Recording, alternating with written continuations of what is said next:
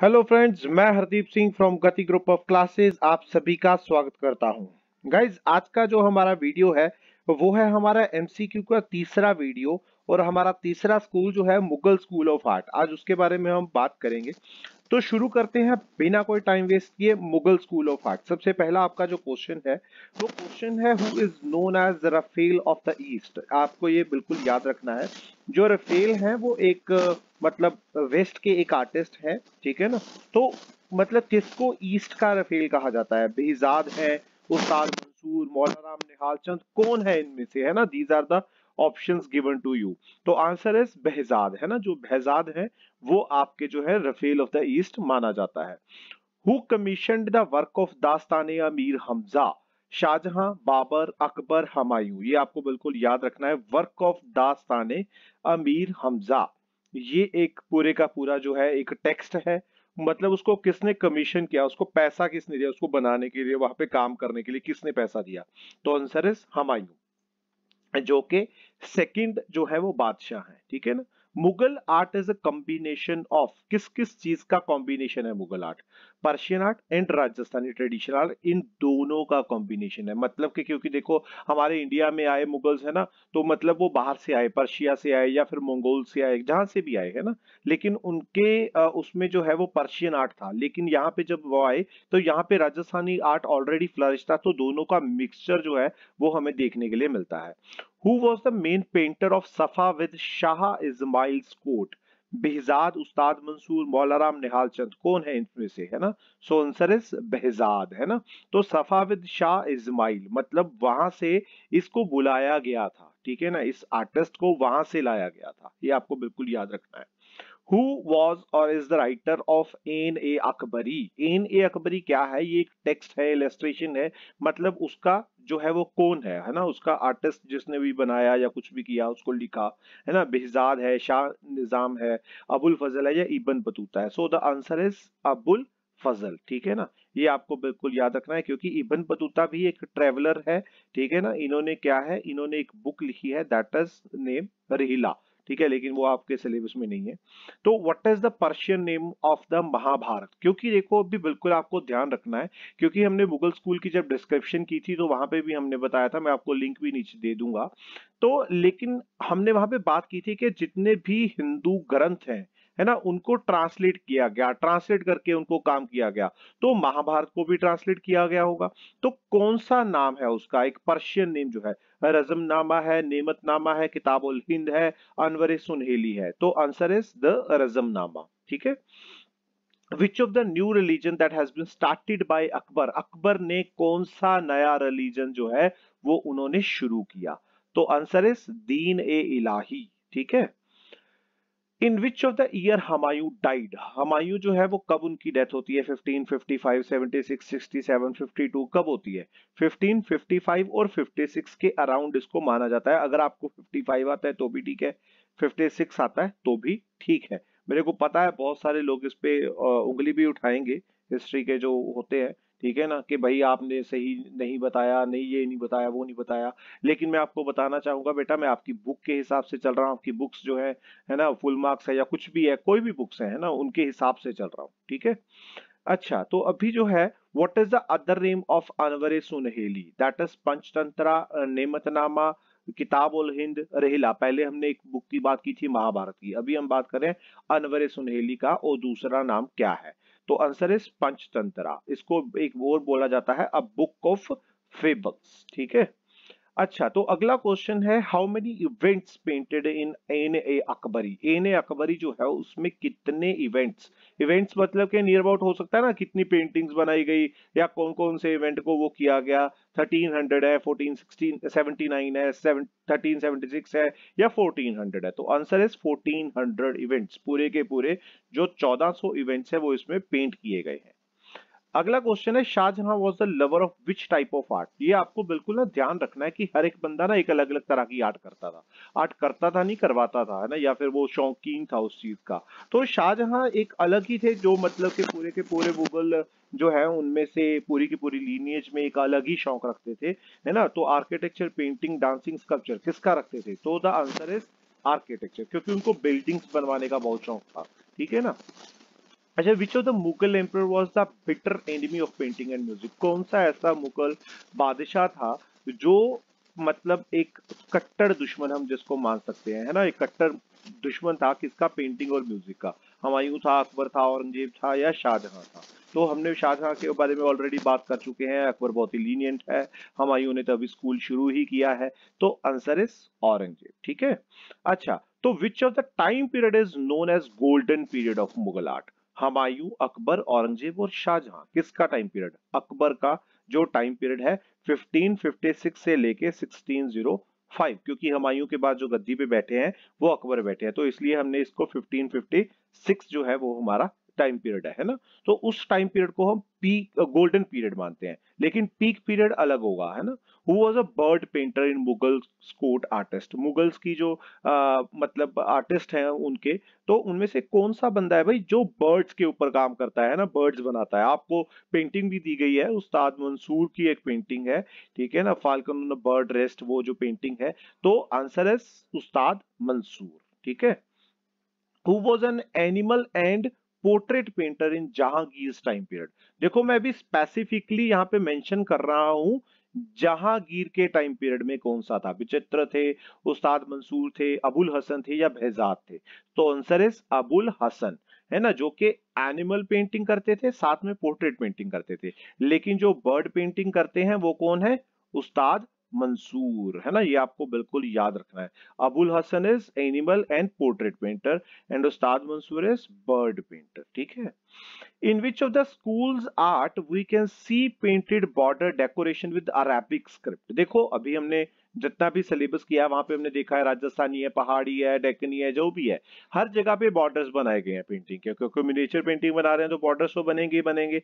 लेकिन एक और स्पेसिफिकेशन यहाँ पे आ गई है कि जहां पे अरेबिक लैंग्वेज में उस पे कुछ लिखा हुआ है, राइटिंग्स की गई है ना, तो वो कौन सा स्कूल है? ऑब्वियसली बात है, मुगल स्कूल ऑफ आर्ट।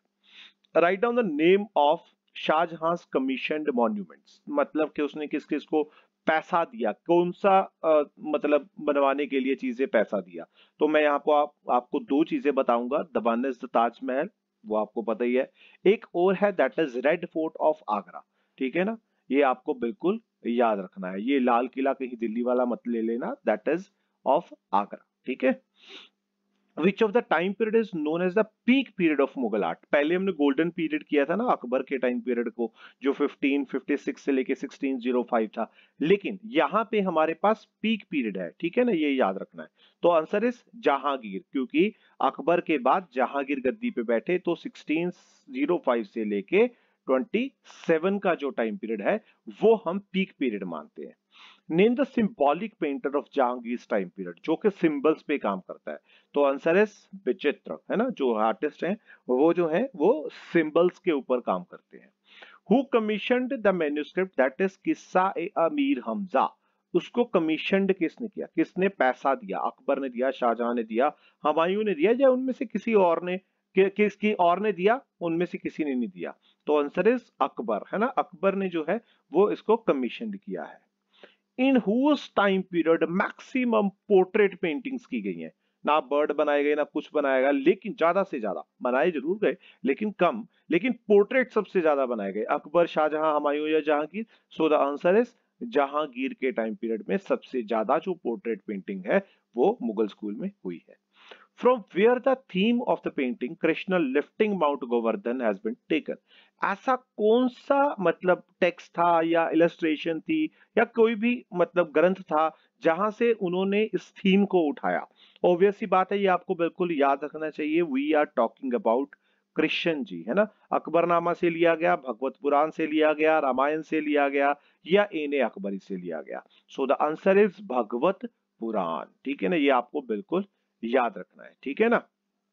अच्छा, विच रूपा of Krishna shown in the painting Krishna lifting mount Govardhan? बेटा कौन सा ऐसा रूप है श्री कृष्ण का जो कि इस पेंटिंग में दिखाया गया? ये आपको बिल्कुल याद रखना है। एक सिंगल है दैट इज विराट रूप, है ना। वो अब मैं आपको यहाँ पे पेंटिंग भी दिखा देता, लेकिन फिर भी मैं आपको यहाँ पे दिखा देता हूँ एक, कि आपको इस तरीके से बनाया हुआ जो आपको Krishna lifting the mount Govardhan, यहाँ पे उन्होंने माउंट बनाई है, यहाँ पे कृष्ण जी खड़े हैं, सो दैट मतलब येलो कलर की उन्होंने यहाँ पे ड्रेस पहनी हुई है, तो मतलब उनकी फिगर जो है वो सबसे बड़ी है, बाकी की फिगर्स यहाँ पे छोटी छोटी बनाई गई है, ठीक है ना। So this is known as Virat रूप, है ना। विराट रूप मतलब के जो सबसे बड़ा, मतलब उसको मान लो कि उनका वो कभी कभी वो दर्शन देते थे उस विराट रूप में, ठीक है ना। How many scenes combined in the birth of स्लीन painting, birth of स्लीन में कितने सीन्स बनाए गए? 3 है, 2 है, 1 है, 5 है, तो आंसर इज 3, ठीक है ना। तो आगे है मतलब द मीनिंग ऑफ बाहरी एंड उत्तम written in the painting falcon on a bird rest. Falcon on a bird rest एक पेंटिंग है जिसके ऊपर लिखा गया है बाहरी एंड उत्तम, है ना। तो उसका मतलब क्या है, ठीक है ना, यहाँ पे आई आप लगा लीजिएगा। बाहरी इज फाल्कन एंड उत्तम इज एक्सीलेंट, ठीक है, ये बिल्कुल आपने याद रखना है। Which of the title was given to Ustad Mansoor bye Jahangir, Jahangir ने उस्ताद मंसूर को कौन सा टाइटल दिया? द आंसर इज नादिर अल असर, ठीक है, ये आपको याद रखना है। Name the son of the Shahjahan who respect all the religions equally, ऐसा कौन सा भाई था जिसने इक्वली सभी को वो किया, रिस्पेक्ट किया? तो Dara Shikoh, Akbar, Aurangzeb, none of these, है ना। So the answer is Dara Shikoh, ठीक है। Dara Shikoh got married to whom in 1633 AD? नदीरा Begum, शाहजहानड़ा, Noor Jahan, none of this, ठीक है। किसके साथ उसकी शादी हुई?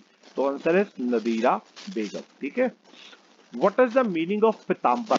अच्छा, पीताम्बर वैसे कौन सी पेंटिंग में आया, मैं वो अभी आपको बता देता हूँ। जैसे कि आपने एक पेंटिंग में अभी अभी हम बात भी कर रहे थे, that is Krishna lifting mount Govardhan, ठीक है ना। ये जो पेंटिंग है जिसमें आपको मैंने बताया है कि जो कृष्ण जी है उनको एक बड़ी फिगर में भी दिखाया गया है, उन्होंने येलो ड्रेस पहनी है, that yellow is known as पीताम्बर, ठीक है। मतलब कौन सा ऐसा डीप येलो है, लेमन येलो है, नेपल्स येलो है, येलो ओकर है, कौन सा कलर है? कौन सा कलर है? वो येलो तो है लेकिन कौन सा येलो? डीप येलो, ठीक है ना, ये आपको बिल्कुल याद रखना है।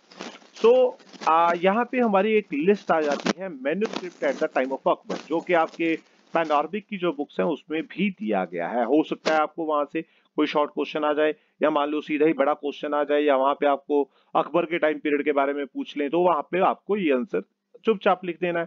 तारीख खानदान तैमूरिया, रजमनामा, रामायणा, भक्त बाबरी, अकबरनामा, अनवर सुनहेली, नल दमयंती, जफरनामा, ठीक है ना, एन अकबरी, हमजा नामा, तैमूर नामा, बाबर नामा, आयार दानिश, ठीक है ना। ये जो 13 के 13 मैन्यूस्क्रिप्ट, मैं आपको वो बार बार बोल रहा हूँ, दिस इज मैन्यूस्क्रिप्ट, है ना। तो ये जो है वो उसके टाइम पे, अकबर के टाइम पे बनाए गए हैं। अच्छा, तो बात करते हैं artist at the time of Akbar. कौन से आर्टिस्ट थे जो कि अकबर के टाइम पीरियड में उनके दरबार में काम करते थे? Answer is Mir Syed Ali, Khwaja अब्दुलजमद, behzad, भाग, मिस्कीन, बसावन, ठीक है ना, मनोहर, दौलत, मंसूर, केसू, लाल, शंकर गोवर्धन, दसवंथा, मुकुंद, जगन्नाथ। ये 15 आर्टिस्ट, मतलब के अगर शायद कोई एक आधा रह भी गया हो, लेकिन ये 15 के 15 जो आर्टिस्ट हैं वो वहां पे काम करते थे, मतलब पेंटिंग्स करते थे। अच्छा, तो अगला जो हमारा एक और क्वेश्चन है, that is famous painter at the time of Jahangir के टाइम पीरियड में कौन कौन से आर्टिस्ट वहां पे जो थे, या आर्टिस्ट थे या पेंटर थे, कौन कौन से थे? उस्ताद मंसूर, देखो सीधी सी बात है भाई, बर्ड्स पेंटर थे। Abul Hasan animal and portrait painter थे, ठीक है ना। तो साथ में विचित्र जो है वो सिंबॉलिक पेंटर थे, बिशन दास पोर्ट्रेट पेंटर थे, बालाचंद, मुखलिस, दौलत, रिजा, भीम, इनायत, ठीक है ना, ये सारे के सारे थे। अभी एक और है, दैट इज क्रोनोलॉजी। क्रोनोलॉजी आपको बिल्कुल ध्यान रखना है।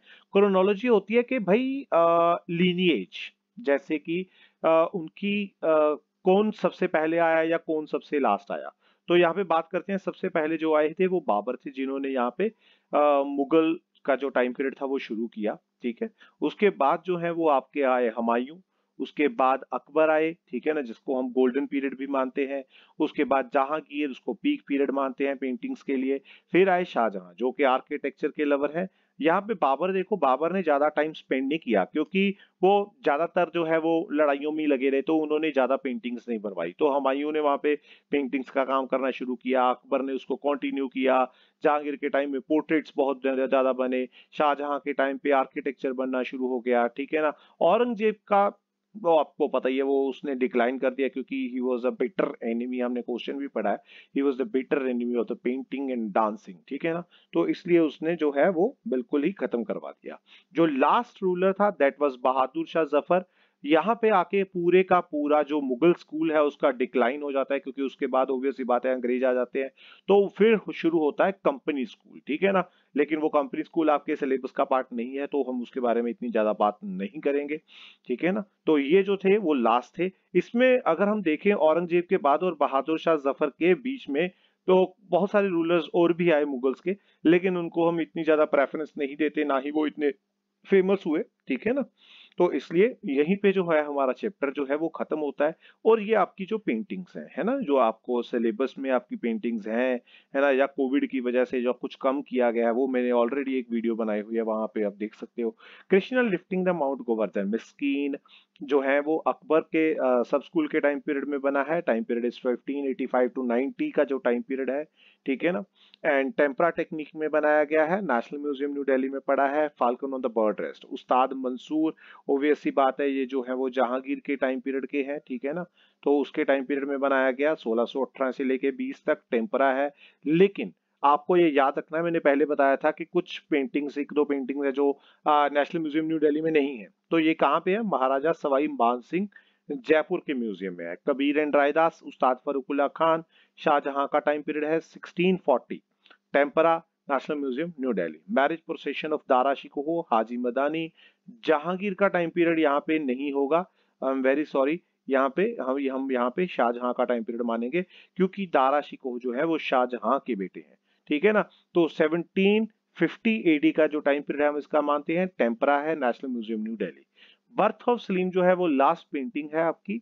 मिस्कीन इसके आर्टिस्ट हैं, अकबर के टाइम पीरियड में इसको बनाया गया, क्योंकि यहाँ पे भी मिस्कीन है, यहाँ पे भी मिस्कीन है।